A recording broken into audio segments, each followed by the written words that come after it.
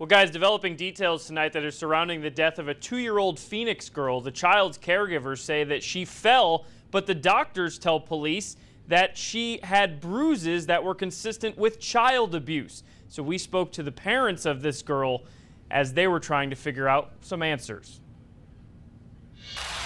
From the bruises that you would see on her body and her face, there's no possible way that she just fell. But that's the story. Tayran Slash and Sharonta Adams are telling about how 2-year-old Patience Robinson died in their care. The child staying with these two while her parents, Derry and Kira, tried to get back on their feet. Derry losing his job after a stint in jail, and Kira agreeing to this arrangement until they could find a permanent home. I really was okay with that. I wouldn't picture anything like this would have ever happened. Neither did the little girl's aunt, Sarah, who remembers arriving before the paramedics. We looked at her from the door. We can know that she's dead because she's in the living room on the floor, blue. And they're standing up. And she was blue and she was cold, and I seen that her face was pale.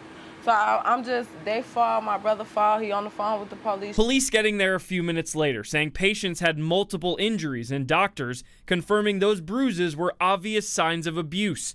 Probable cause to arrest Tayran Slash and Sharonta Adams for homicide. Tayran opened the door and I seen my baby laying there on the floor.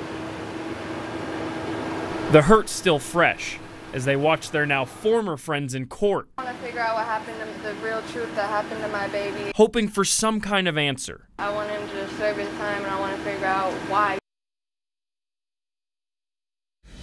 Now, the grief is compounded by questions and also the expense of a funeral without even knowing exactly how their daughter died. The family does have a GoFundMe page, which is on our website right now, 12news.com, and we are in the Live Alert Center. Ryan Cody, 12 News at 10.